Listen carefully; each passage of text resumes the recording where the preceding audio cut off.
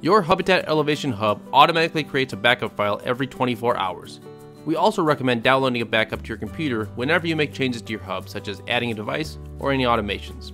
To access your backups, go to Settings, then click on Backup and Restore. You will see the 5 latest backups stored on the hub, along with information about when it was created and what platform version it was running. To download a backup file to your computer, you can either click the download button by one of these files, or you can create a fresh backup file and download it with this button here. It will create a file with the date and version number in its file name.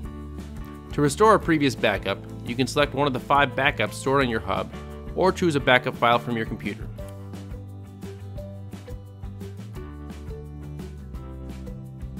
When you do this, the current database will be overridden, so any devices or apps you have added or changed since the backup file was created will be erased.